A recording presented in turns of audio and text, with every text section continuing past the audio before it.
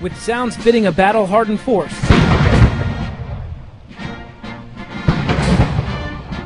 it's time to close the chapter on 5th Corps and their time in Europe. Organized in July of 1918 for service in World War I, 5th Corps fought in 3 named campaigns. During World War II, 5th Corps assaulted Omaha Beach, liberated Paris, and raced to the German border.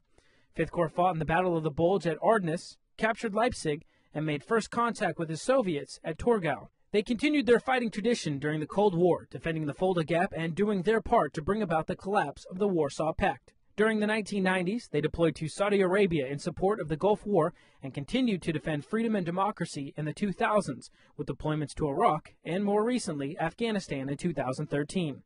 After seeing combat action in Europe and the Middle East, it's time for 5th Corps to say goodbye and case their colors. The President of the United States and the Secretary of Defense have issued new strategic guidance, which orders the resizing and reshaping of the armed forces. This allows the world's finest military to support and sustain the U.S.'s unique global leadership role. As part of this force structure adjustment, Headquarters 5th Corps will inactivate in Europe effective today, bringing to an end 5th Corps' 95 years of continuous service to our nation. For one soldier, the casing of the 5th Corps colors was a little emotional. It's my privilege as the last in a long line of 5th Corps commanders to say on behalf of all of us, past and present, thank you. Thank you from the bottom of our hearts.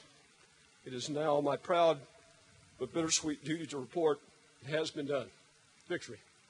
Some of the soldiers here today will remain in Europe. Others will make their way to the United States, but everyone will find a new command and a new corps to call home.